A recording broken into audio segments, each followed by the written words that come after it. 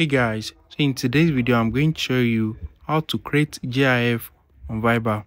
So if you want to create a GIF on Viber, let me show you.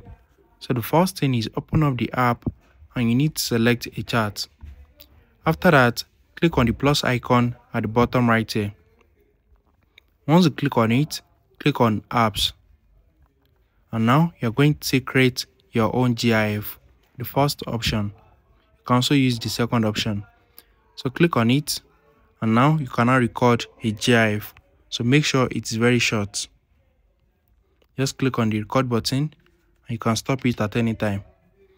And now it's going to convert it to GIF automatically. So let's send it.